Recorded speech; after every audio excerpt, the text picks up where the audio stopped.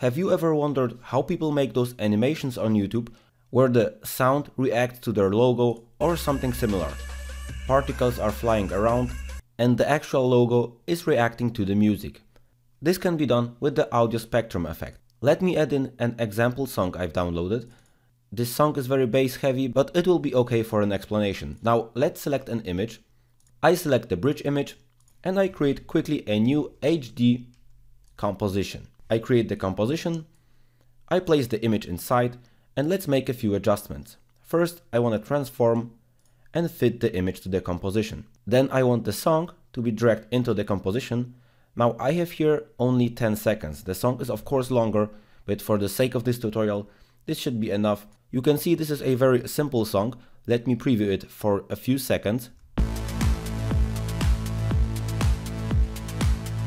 Nothing too fancy, but it will be okay to explain a few things. So I'll create a new solid just to make an overlay color here. I'll select of course another color because this is unacceptable. Maybe something teal like that. Alright.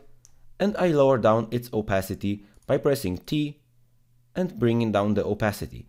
I could also play around with the effects like the color correction and play with the effects, but I will not do this at this point. I will create another solid for our actual audio spectrum. Ctrl Y once again, create another solid no matter what color will be selected, and by having this solid selected, I go to Effect, Generate and Generate Audio Spectrum. Now the audio spectrum is already generated and I only have to select the music which will be linked to this effect. To do this, go to Audio Layer and select the layer where you have your audio. I have the example techno song, and you see something starts to appear. As I told you, this song is very bass heavy, so it has only lower tones, so I will need to adjust the start and end frequency. You see the audio is already reacting to the song, but since it's a very bass heavy song, only the lower sounds play, nothing else. So I should adjust the start and end frequency. Depending on what effect you want to achieve, if you would like the audio only to bump on a bass, you should set the frequencies low. If you also want to hit the mid-tones and higher tones, you should make the frequency about 3000 or something like that. I have a very low frequency, so I'll start with 0 and end with a range of 500. Oh, it's actually set to 1, I'm sorry. And now I could preview what I have achieved. After my preview loads a bit, I can see the audio starts to react. I would like, however, it to run in the circle because my logo is a circle. Let's assume that. This would be also no problem. I could select the rectangle tool and create a mask inside of this shape. I will create a mask in the middle. Then I only have to go to the path and select the mask number 1 as my audio spectrum.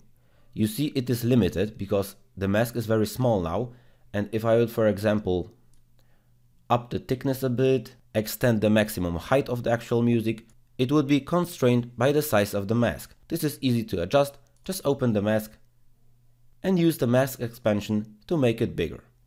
Right now it would be okay and the music starts playing. You can play around with the colors, do overall adjustments and start to make it a bit more interesting. You can explore these options to know more about it. Something important is if you want to select side A to play it from inside, side B to play from outside, or both sides if you want this effect. I will for example select only the inside. Now how could I upgrade this a bit? You can always duplicate this layer. For example, just hit Ctrl D, make this layer bigger, and you have now two audio spectrums. This is how they achieve the several colors.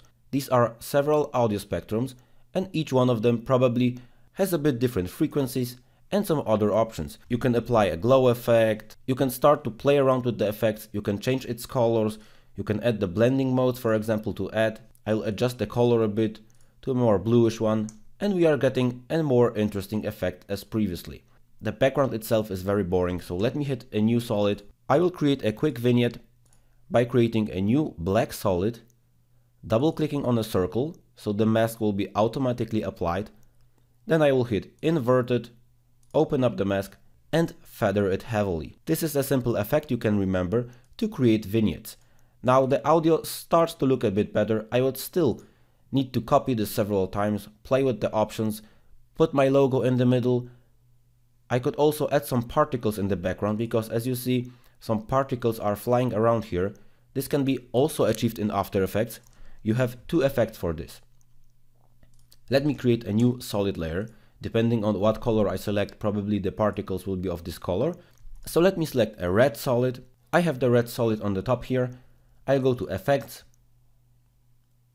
Simulation, and I can either use Particle System or Particle World. These are both similar plugins. Let me select the Particle World, and right now it looks very boring, so at first I would like to intensify it by selecting a birth rate of 3 and 1 second of life for the particles is okay. Now I'll go to the physics because I don't want them to drop to the bottom. I will reduce the gravity to 0. Then I'll increase the outgoing velocity and the lines will pop very quickly. Actually, the lines itself look very cheesy, but you can adjust this in the particle options. As I open the particle, I have several options here, for example changing it to star. I know for a fact that the motion polygon looks really interesting, or for example the darkened and faded sphere is also very interesting regarding this animation.